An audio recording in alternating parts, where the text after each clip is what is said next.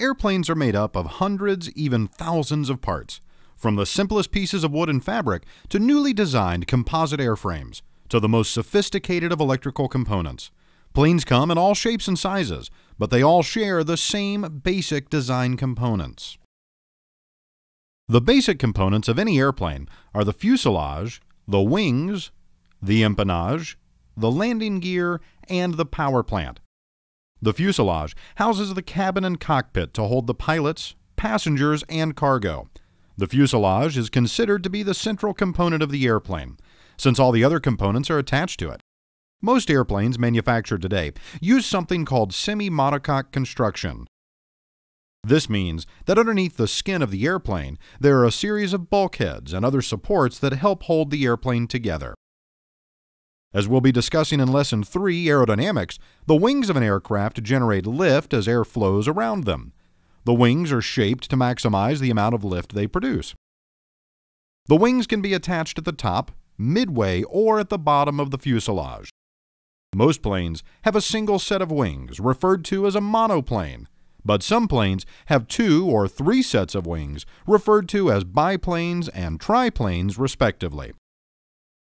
The empennage, derived from a French word having to do with feathering an arrow, is commonly referred to as the tail section of the aircraft. It consists of 2 important surfaces, the horizontal and vertical stabilizers.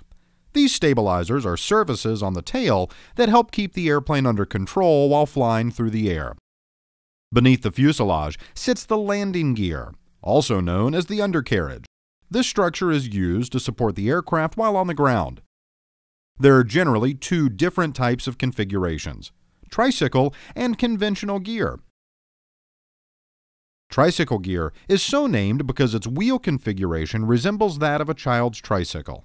That is, it has 1 lead wheel near the plane's nose and 2 main wheels behind it, typically under the wings.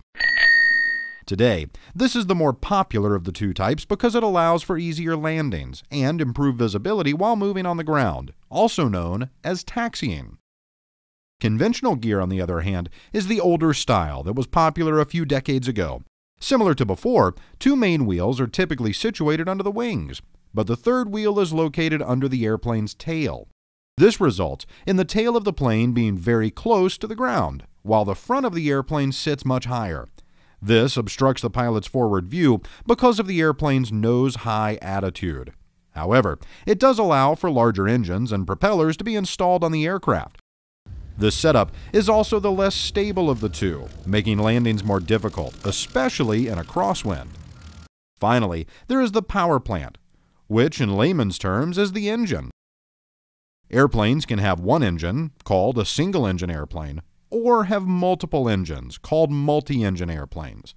In most smaller general aviation aircraft, reciprocating engines are used like the ones found in cars. In many ways, however, airplane engines are simpler than car engines. The most basic of reciprocating engines on airplanes are not computer-controlled, are not liquid-cooled, and are not even fuel-injected. If you're unfamiliar with those concepts, don't worry. We'll cover the basics of those topics coming up. With reciprocating engines also comes the requirement of a propeller. Just as there are different engine configurations, there are also different types of propellers. These propellers can range from the simplest 2-bladed propeller made of a solid piece of wood to a complicated, multi-bladed propeller with additional built-in features.